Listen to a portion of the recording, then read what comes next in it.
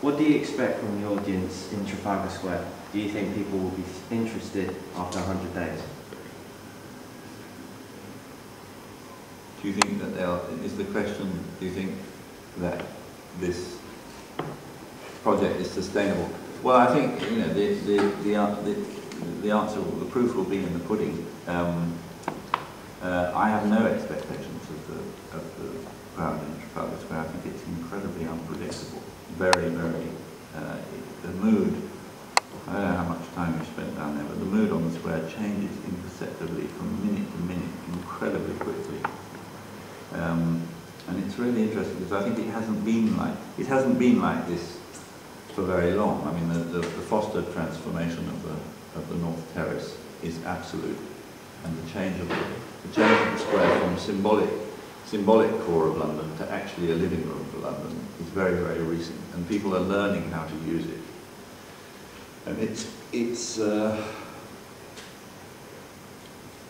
I think it's really fascinating, that thing, because you could say that what some people want the plinth to be is actually going on anyway on that top terrace. So there's the guy, you know, the guy who dresses up as a soldier in his Busby hat, and he stands there with his tin asking for money. Have you seen him? No? And then next to them there can be break dancers or rappers, or there was a guy today who was just absolutely brilliant with a football. He balanced the football on his right toe for about, well, it just seemed like forever and ever and ever. And he was just sort of, you know, and he was just sitting there, and then he just sort of flicked it. And he got it, caught it on his left shoulder. He kind of cut it, and then he rolled it onto his right shoulder, and he kind of went like that, and he got it onto his head. And then, I mean, it was just absolutely, I mean, it was a real performance, really, really. And meanwhile, Lady on Plinth was filling, you know, bags full of earth and acorns, planting a, you know, oak forest on top of the plinth, which was very meaningful and I'm sure full of interest for her. But as a spectator sport, it was very minimal. But it was very, very nice to have this contrast in a way. You had this high level of skill, which had its own crowd.